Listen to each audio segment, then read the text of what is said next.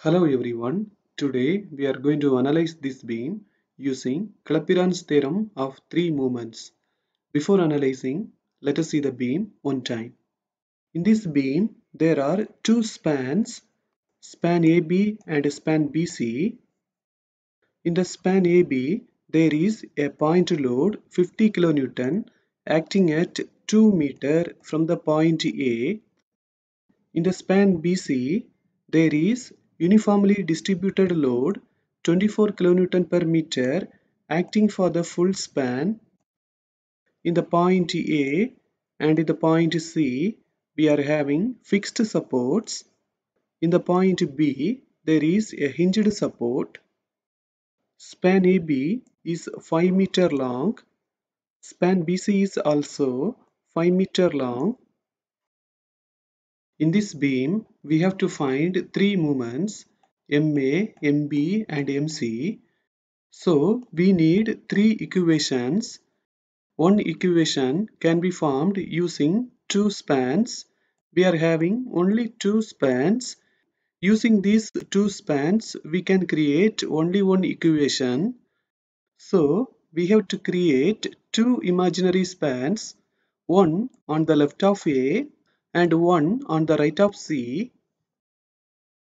You can see that I have created one imaginary span on left of A. This span is A0A of length L0. On the right of C also I have created one span. It is CC0 of length L3. Now we can make three equations. Using the spans A0A and AB, we can make the first equation. Using the spans AB and BC, we can make the second equation. Finally, using the spans BC and CC0, we can create the third equation. Now, let us take the spans A0A and AB and make the first equation. Now, let us calculate the ordinate for the span AB.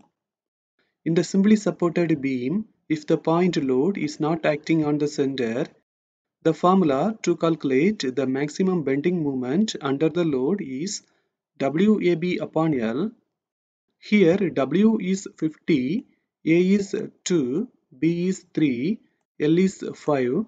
When we apply in the formula, we are getting 60. A0A is an imaginary span, so we should not create any diagram for that. Now let us apply the theorem of three moments in spans A0A and AB. In this equation, we have to calculate area 1 and x bar right. This is a triangle. We know the formula for the area of a triangle, half into breadth into height. Here breadth is 5 meter, height is 60. When we apply in the formula, we are getting 150. Now we have to calculate x bar right. That means we have to calculate the centroid distance of this triangle to the right. In this kind of triangle, the centroid distance towards the left is L plus A upon 3 and towards the right is L plus B upon 3. Now we are calculating on the right side. So the formula is L plus B upon 3. Here L is 5, B is 3. When we apply in the formula, we are getting 5 plus 3 upon 3. 5 plus 3, we will get 8. So x bar right is equal to 8 by 3 meter. Now let us apply the values in this equation. L0 is equal to 0 because it is an imaginary span. L1 is equal to 5 meter. Area 1 is equal to 150. X bar right is equal to 8 upon 3. This term and this term will be 0 because these are for the imaginary span. Finally, we are making the first equation. Now let us take the spans AB and BC and make the second equation. For the span AB, we have already calculated the ordinate. Now let us calculate the ordinate for BC. In the span BC, we are having UDL acting for the full span. In the simply supported beam, if the UDL is acting for the full span, the formula to calculate the maximum bending moment is WL square upon 8. Here W is 24, L is 5. When we apply inside the formula, we are getting 75. Now let us apply the theorem of three moments in spans AB and BC. Area 1 we have already calculated. Now let us calculate x bar left. In this triangle, we already saw the formula for the centroid distance towards the left. The formula is L plus A upon 3. Here L is 5, A is 2. When we apply inside the formula, we are getting 5 plus 2 upon 3. So for x bar left, we are getting 7 upon 3 meter. Now let us calculate A2. For this second degree parabola, the area formula is 2 by 3 into breadth into height. Here the breadth is 5, height is 75. When we apply inside the formula, we are getting 250. Now let us calculate x bar right. This is a symmetrical diagram. So the centroid lies in the center. When we divide the length 5 by 2, we will get x bar right, which is equal to 2.5 meter. Now in this equation, let us apply the values. We have already calculated area 1, x bar left, area 2 and x bar right. Let us apply the values. L1 is equal to 5 meter and L2 is equal to 5 meter. Let us apply them also. Finally, we are making the second equation. Now let us take the spans BC and CC0 and make the third equation. Let us apply the theorem of three moments in the spans BC and CC0. Area 2 we have already calculated. Let us calculate x bar left. We know that it is a symmetrical diagram. So the centroid lies in the center. When we divide the length by 2, we will get x bar left, which is equal to 2.5 meter. In this equation, this term and this term will be 0 because these are for the imaginary span. We have already calculated area 2 and x bar left. Let us apply the values. L2 is equal to 5 meter and L3 is equal to 0. Let us apply them also. Finally, we are making the third equation. Alternatively, using the formula, we can calculate these two terms. So we can save a lot of time. First, let us take the spans A0A and AB. Here we have to calculate 6A x bar right upon L. Here a point load is acting. If in the span point load is acting, the formula for 6A x bar right upon L is WB upon L into L square minus B square. Here W is 50, B is 3, L is 5. When we apply the values inside the formula, we are getting 480. Let us apply the value in the equation. So easily we are making the first equation. Now let's apply the formulas in the spans AB and BC. First, let's see for the span AB. Here we need to calculate 6A x bar left upon L. The formula is WA upon L into L square minus A square. Here W is 50, A is 2, L is 5. When we apply the values inside the formula, we are getting 420.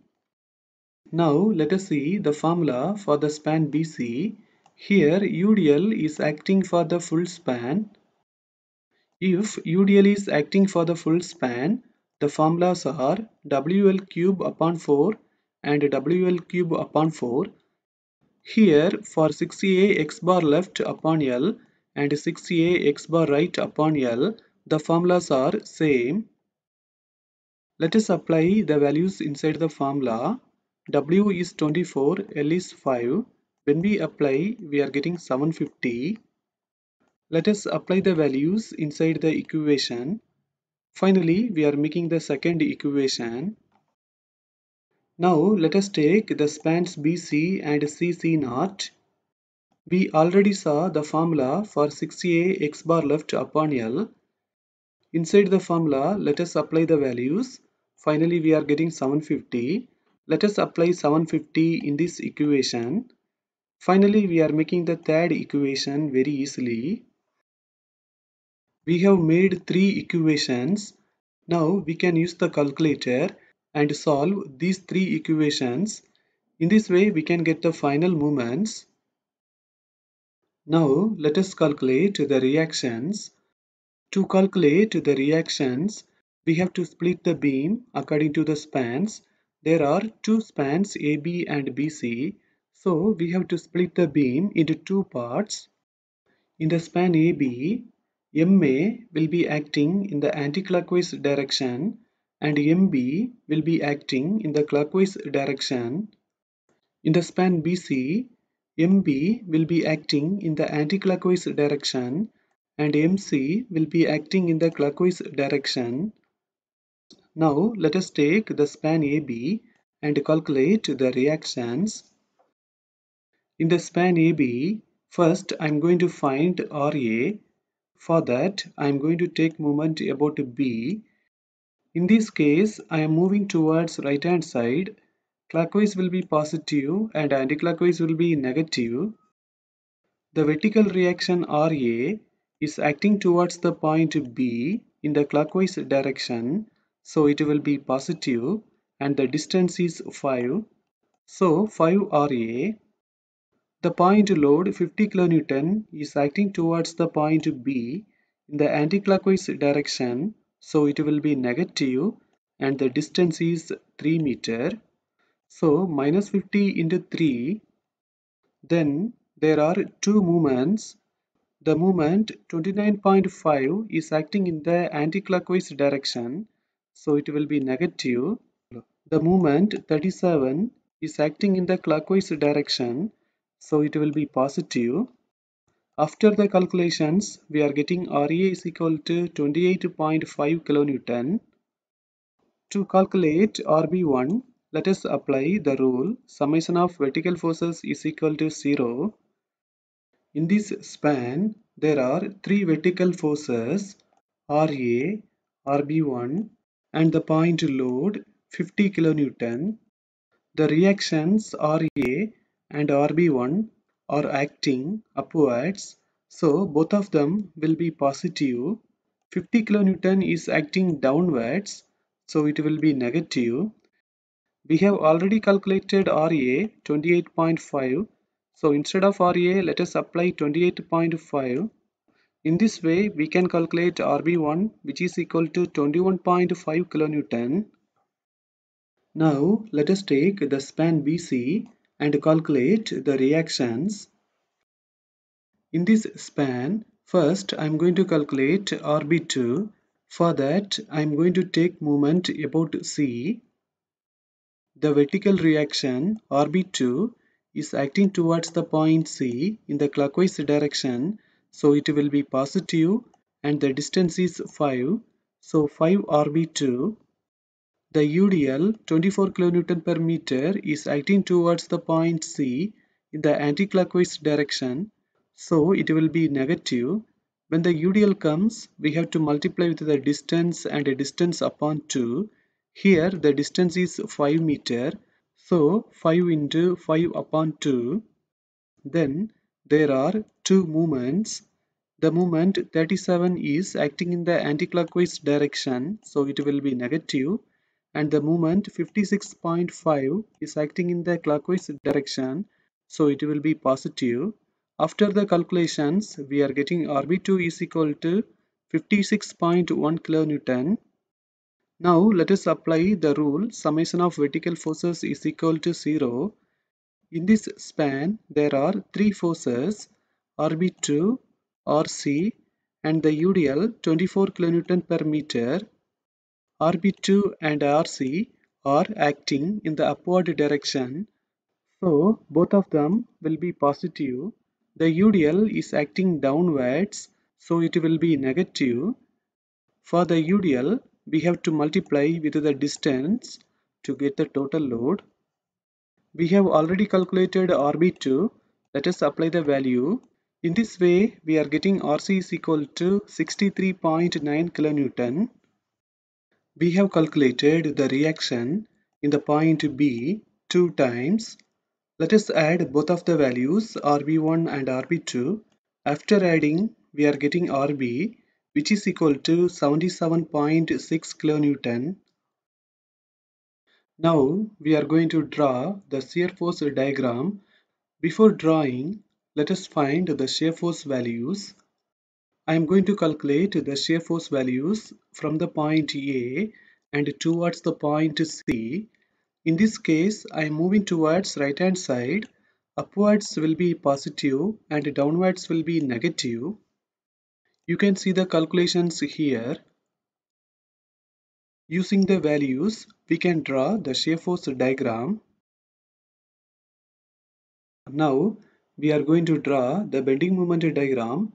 For the bending moment diagram, first we have to make the free moment diagram, then end moment diagram. Finally, we have to combine both of them to get the bending moment diagram. For the free moment diagram, we have to assume each span as a separate simply supported beam and calculate the moments. In this analysis, we have already calculated the ordinates initially. Using them, we can make this diagram. Using the end moments, we can make the end moment diagram. Now, let us combine the free moment diagram and end moment diagram to make the bending moment diagram. You can see that I have combined both of the diagrams. Wherever they are acting alone without mingling with one another, we have to mark the values with the sign. Here the end moment diagram is coming alone. Here the free moment diagram, then end moment diagram, then free moment diagram, finally the end moment diagram. Wherever they are together, we are not marking anything. We just keep the space empty. Now we are going to end this session. Thank you for watching this video.